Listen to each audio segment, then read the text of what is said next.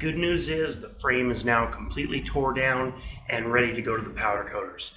But first, before I took it to the powder coater, I thought I'd just do a quick episode showing you guys in detail all the areas over the last several months that I've gone through and done welding and mounted brackets onto my frame, just to give you guys an idea where those different areas are, what they look like, and what I did. So hopefully this helps some of you out with bare frames that are wanting to weld your brackets on like I did, give you a better idea of what I did to give you some more ideas. So let's get to it. First part here, I'm going to go over my hood mounts and my radiator mounts. So these are basically just 1/8 inch flat bar by 1 inch thickness, or excuse me, in diameter, or width, I guess.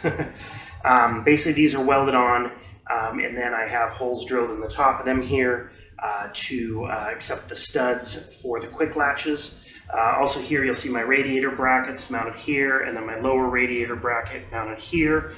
These are bent, these are the stock exomotive brackets, but they are bent to basically be mounted in this position. I didn't want to rivet these in. I thought it'd be a lot nicer just to weld them like an actual bracket would be. So basically I just modified them to mount how they should, and then went ahead and welded them up. Here is a brake caliper, brake line bracket for the front brakes. Basically right at this point here is my braided line comes in here, and my hard line, they intersect right at this bracket, and then I have basically a brake clip, just the stock brake clip, securing it to this mount here. So basically just another piece of 1/8 inch flat bar, and then I drilled out the hole for the width of the stainless line and welded these in 2 points. Also, I don't know if you can see it in the view here, but right here is a stud. This is the ground stud for the head to chassis ground. Basically, it is grounded on the head by my cam angle sensor, and there's a 4-gauge line going to the chassis right here. Here, and I did a video on this for my Flying Miata front, plexiglass, whatever you want to call it. Side panels here. I went ahead and made these little tabs here, much like the stock tabs down below. But I went ahead and made these and welded these on, basically to give the same look that the lower mounting points have. Same idea there, just made up some tabs and brackets instead of using the tube clamps that Flying Miata supplies you with. This project on the car, the transmission tunnel. Mine came in very bent, or I wouldn't say bent, but very poorly fabricated and welded in. It just was completely unacceptable. I worked it out with Kevin at Exomotive, went ahead and had a new trans tunnel shipped out, and he paid for labor. I was going to take this to a fabricator, but actually when I got it in, it was fairly easy to make right. So I went ahead and welded most of it up myself once I was able to ensure fitment. And I also had to cut out some of these floor tubes and have them welded. Basically my floor was not flat at all. It was about a 1/2 inch out of flat.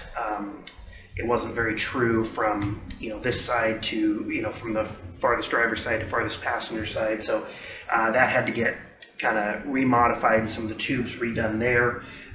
Basically bending them to get them in line, and then welding this section in while it was on a jig to make everything true and flat. So basically this whole thing had to be welded in, as well as the seat belt braces on both sides, the e-brake cable holder. Also, while we're back here, I'll show you these mounts here are welded in. These are for the rear bodywork. Those mounts were welded in as well, front and in the rear there. Also, one other thing I'll show you real quick. Let me grab the camera here.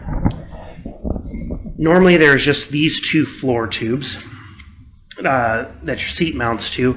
I also welded in, this is for the submarining belt or mounting point. It's way too far forward, as the seat only comes to like here, and the hole in the seat's actually about here. So I welded another tab back here, basically the same tab, just welded farther back.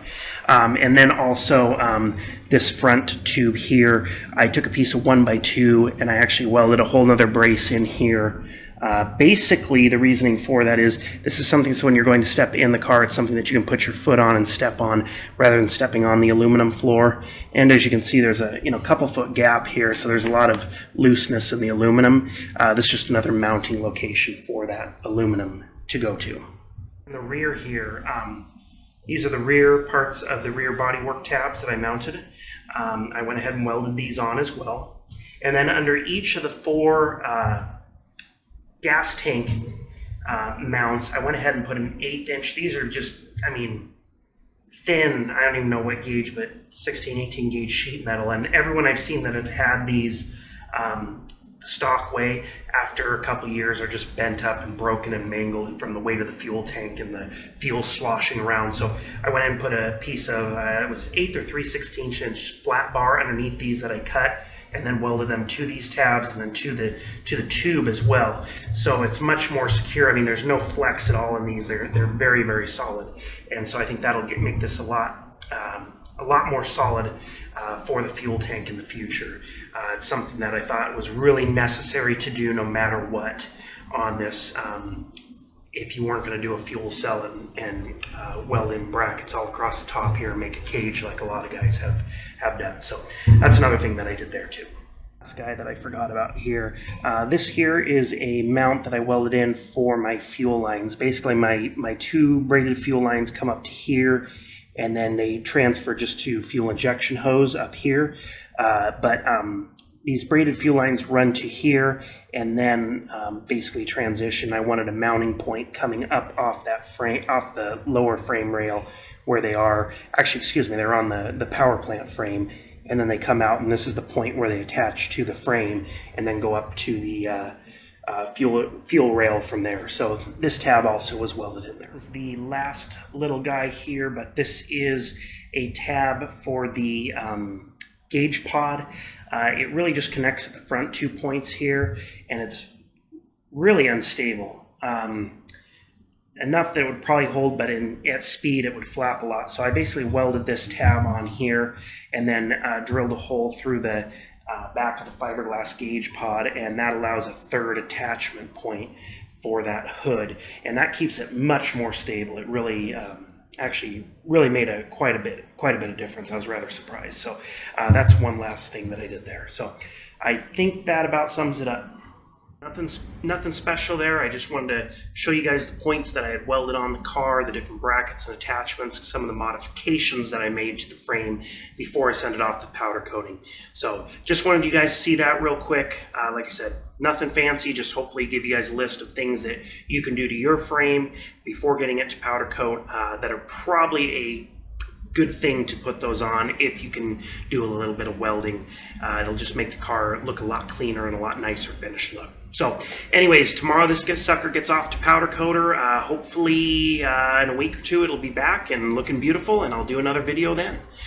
Please like down below or hit subscribe. Appreciate it, guys. See you next time.